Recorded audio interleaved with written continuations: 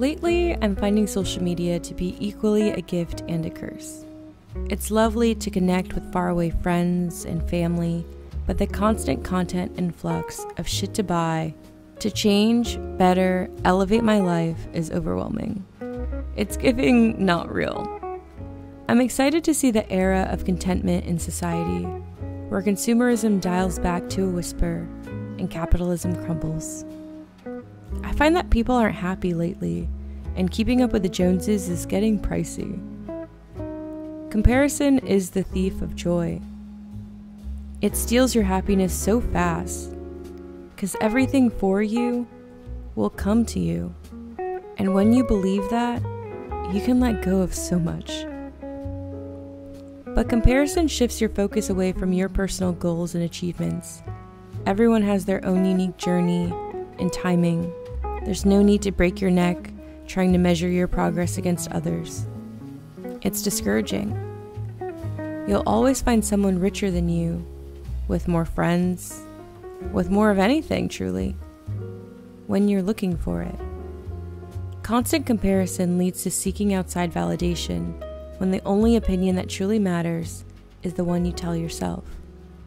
Don't let comparison undermine your self-esteem and personal happiness. People tend to only showcase their highlights on social media. Instagram is not a real place. Comparing yourself to influencers and content creators can create this perpetual cycle of dissatisfaction and the need for more.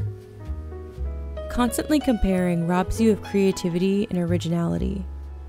Innovation often comes from thinking outside the box, not trying to replicate others. Learn to be grateful and practice gratitude for what you have. Comparing will always feel as though you are lacking, when in truth, you have enough in this moment.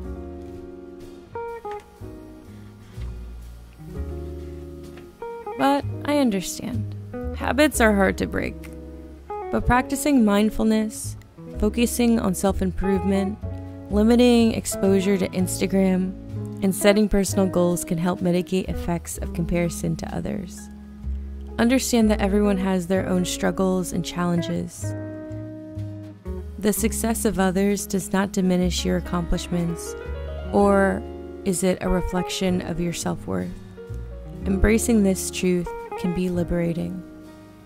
Take the time to recognize and celebrate your own achievements to counteract your need to compare. Focus on you, honey, and your path ahead. There is not one way to do something, nor a proper or correct way to exist. We'll all get there when the time is right. Be happy that we're here now, and each day we'll move a little closer to where we truly want to be, and a little closer to who we want to become.